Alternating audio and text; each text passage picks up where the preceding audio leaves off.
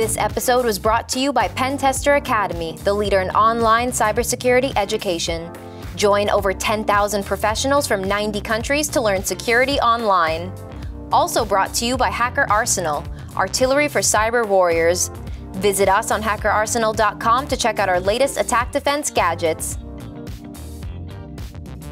I'm Marley Oxnell from Pentester Academy TV, and welcome to our show, Access Point, where we spotlight cybersecurity companies and give an inside look at the people and technology behind the latest advancements in the industry.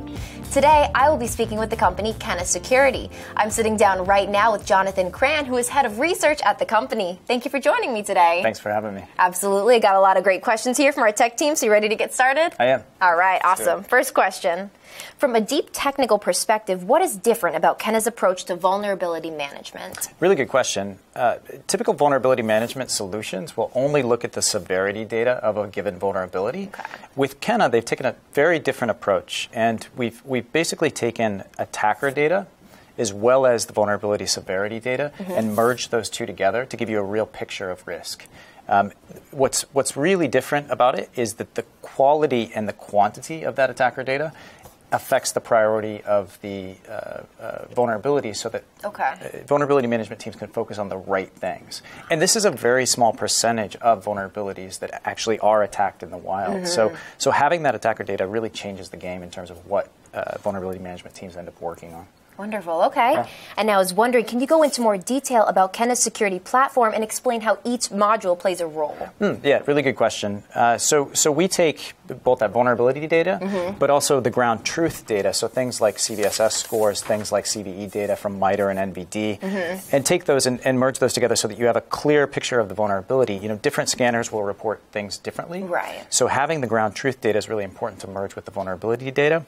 And then we take in the attacker data and we tell you, which vulnerabilities are actively being attacked. Okay. But then in addition, we merge in our predictive data. So we've taken all of this vulnerability data, all of this attacker data, and we've run algorithms across it to tell you what is likely to be exploited as well. So when vulnerability management teams look at the interface, they can actually see which vulnerabilities are likely to be exploited as well as those that are being exploited in the wild and get a clear picture of what needs to be worked on first. Very cool. Okay. And now I'm curious, what happens to a given vulnerability in Kenna when an exploit is found or exploited in the wild? Yeah, it comes down to that risk score. So we have both the asset data, we have the vulnerability data, and then we have the attack data in the wild. And when something comes in from one of our threat feeds, and we have tens of threat feeds that are actively being processed on a daily basis, even on an hourly basis now, those things affect the risk score. And that risk score is really how teams can start to look at their environment and determine which things need to be worked on first. So say you have a risk group with many different assets in it. That risk group will go up and down depending on the volume and velocity of the threat data that's coming in. Okay. And now I know that Kenna recently announced an exploit prediction feature. Can you tell us more about how that works exactly? Yeah, the exploit prediction stuff is really cool. Okay. We took pretty much every piece of data we could get about exploitation in the wild, about what attackers are doing, about the severity of vulnerabilities, and we started to pull out factors that were predictive of exploitation. And so we use a supervised machine learning algorithm.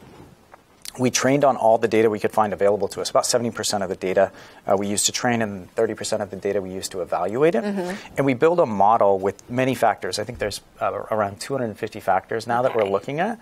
And those things are pretty clearly predictive in terms of what's going to happen with a given vulnerability. So taking all of that data together, we built this model. We've now deployed that in the wild. And that will allow us to essentially guide vulnerability management teams in terms of things that are likely to be exploited even before they are. Oh my gosh, that's incredibly helpful. It's cool. If you could do it beforehand, that solves everything. It changes everything. Okay, wonderful.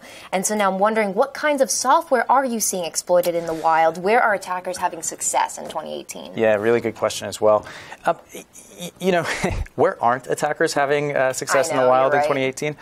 We see a lot of email threats. So things are actively coming in over email. We see a lot more macros being exploited these days. Less exploit kits. Exploit kits tended to drop off around 2016. Though recently, 4878, there was a new PDF vulnerability. But in general, where we're seeing success is really all over the network. There are vulnerabilities in systems, things like Eternal Blue, that got turned into WannaCry or NotPetya. But also things like at server levels where DHCP vulnerabilities that are being used in order to attack the entire network at once. And pen testers probably know this. You don't necessarily need exploits to gain access to an environment. True. It's still possible to go through Active Directory, escalate your privileges, and take control of the entire network. And so those things are actively happening now too. So really, it kind of comes down to everywhere, but the fundamentals still matter. You still need to patch your vulnerabilities. You still need to make sure that you're staying up to date with the latest versions of software, and that's really where Kenna sort of helps companies stay in front of the threat. It's crazy how just updating your software makes all the world of a difference. It does. I'm wondering, can you give an example of how your solution was able to help a customer? Yeah, really good question. I mean, it helps every customer in the sense of prioritization. Absolutely, but many security teams are much smaller than they would otherwise need to be without Kenna. So,